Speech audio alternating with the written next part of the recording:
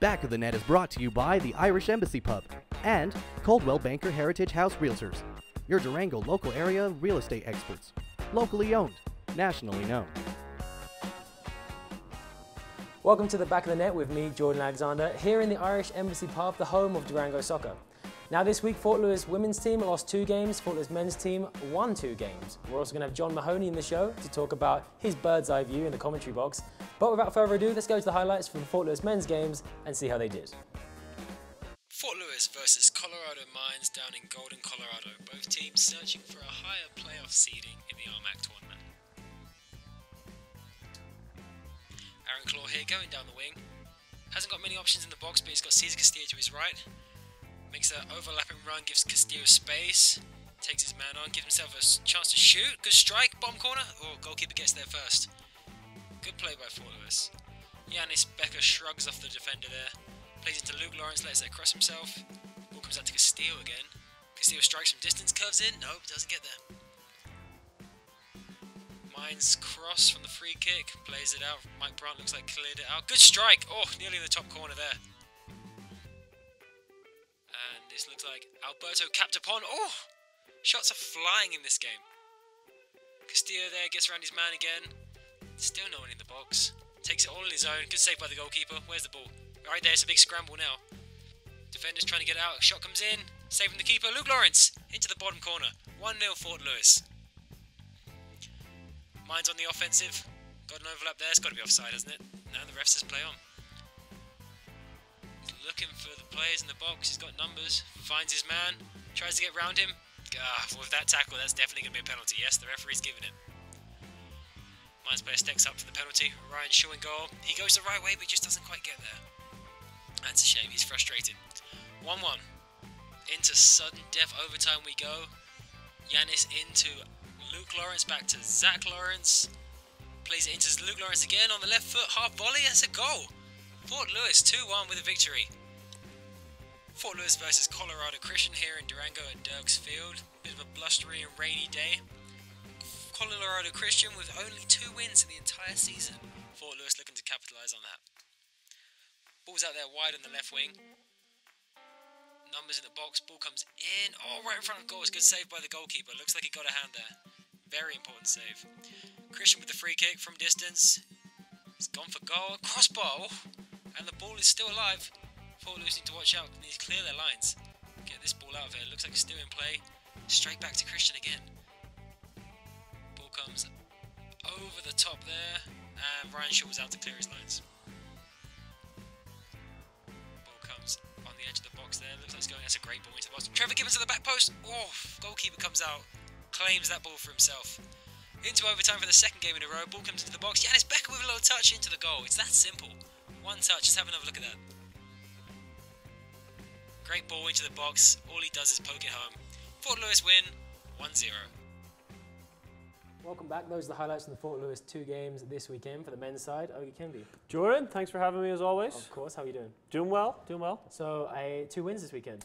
Yeah, 2 wins. We played up in Golden, Colorado against Mines on Friday night. We went 1-0 up. They were able to equalize from a penalty and then went into overtime. And I think about 3 or 4 minutes into the overtime, Luke Lawrence came up with a winner. So. And he had the first goal as well, didn't he? He did, yeah. He had 2, and then he had the game winner against Metro in overtime the week previous. And both Lawrence brothers, Zach had the assist against Mines and then an assist yesterday against Christian. So both of them are looking quite sharp right now. So it's good having the brothers in there, especially after you've had Casey Dean and Corey Dean. Yeah. It's a theme we're going to keep seeing. Well, I think Fort Lewis, you've had the Fredericks brothers. Now you've got the Dean brothers, and now you've got the Lawrence brothers. Yeah. So it's obviously something that happens. It's great. I mean, the two guys played at high school together, played at La Cueva High School and won state championships down there, and it's great to have them on the same team now. So. And how was the atmosphere on the night game? I know night games are what soccer players live for. Yeah, it was good. I mean, it was a little bit cold. Yeah. It was good for the players because they were running around, a little bit cold for the coaching staff. And obviously we didn't get a chance to avail of Halloween and dress up, but prefer the win on a Friday night at Halloween. So Yeah, definitely. We'll have to get the picture of that for the show. well, the I've seen guys actually, yeah, they had a little Halloween costume on the Thursday night when we went to our team dinner. So I think there was a couple of good costumes in there if you can find some pictures. So. Any insights? Yeah, I mean, I think there was a couple of impersonations of players within the group.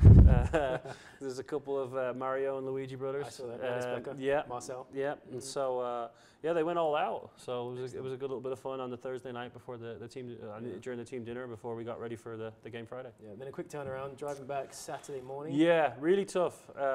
It's hard because this is the 4th week we've been on the road, and it just takes a lot out of you. You know, even just on that bus alone, you know, it makes it a 7-hour journey.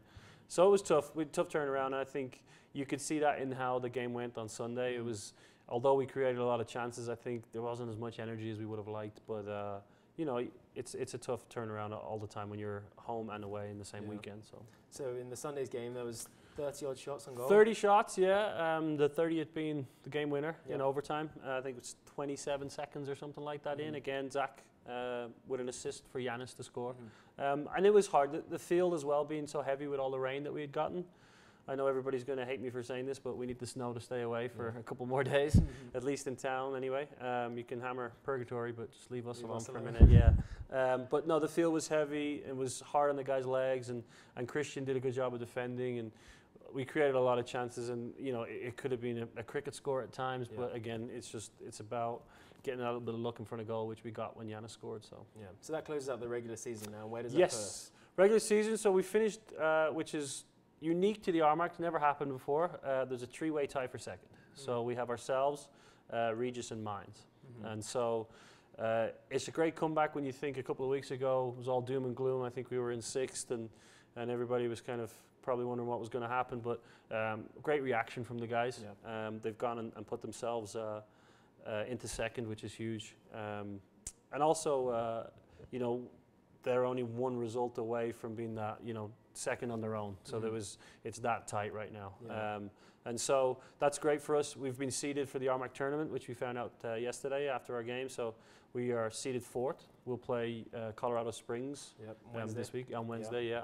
And then the winner of that game, which will hopefully be Fort Lewis, will go on and play Mesa, who are the #1 seed up in Grand Junction on the Friday. So hopefully next time we see you, next week. Well, I'm hoping, tomorrow will be over. Hopefully we've gotten through Friday and win on Sunday, and I'll be here with a trophy and hopefully a couple of players to come and talk about it. Excellent. Yeah, let's have more than one player.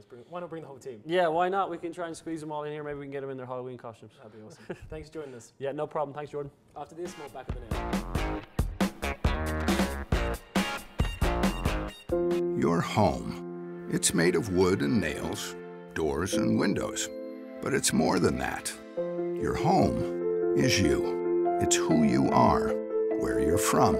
It's what you long for whenever you're away. And it's the only place in the world where you know one thing for certain. You're home.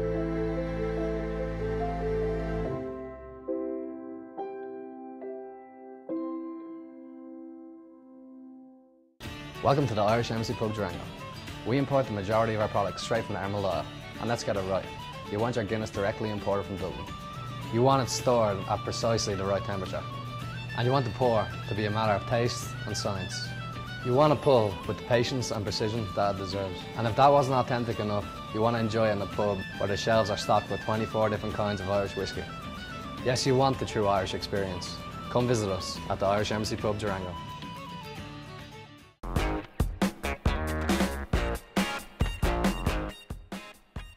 Back of the Net is brought to you by the Irish Embassy Pub and Coldwell Banker Heritage House Realtors, your Durango local area real estate experts, locally owned.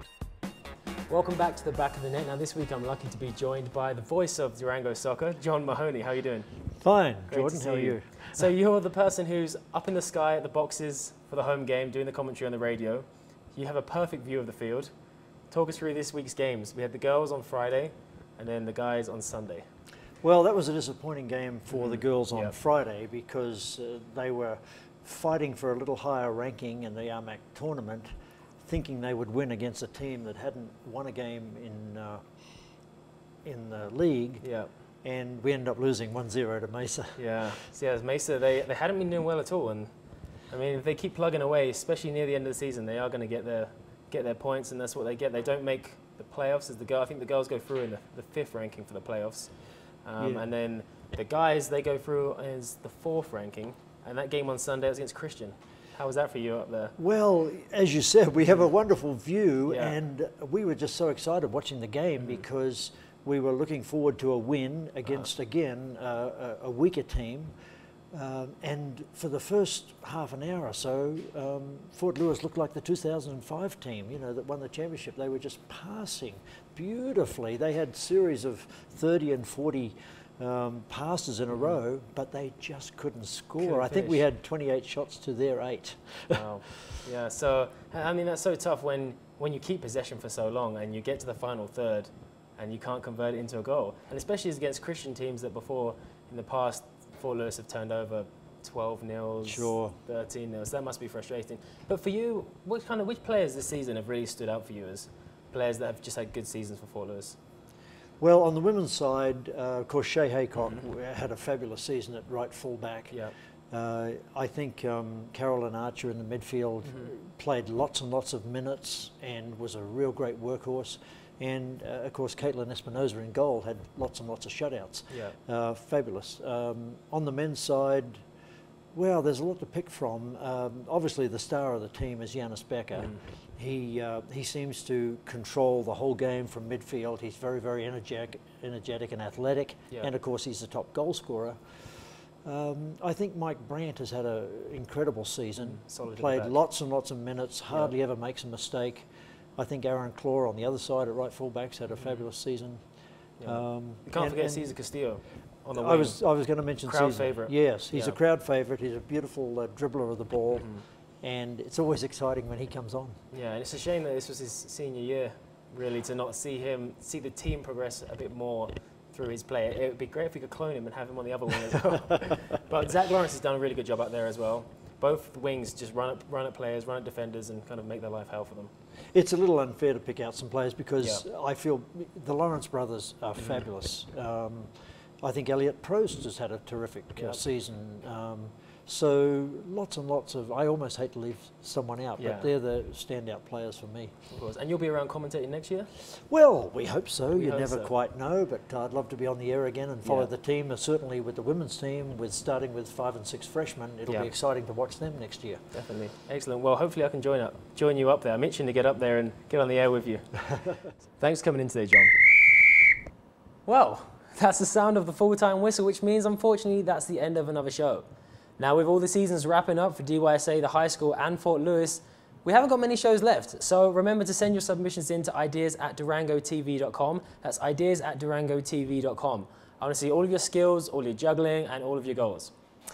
Now that wraps up for another show. I'm Jordan Alexander. And remember, next time you're around the edge of the goal, this season or next season, don't just tap it in, smash it right in the back of the net. See you next time.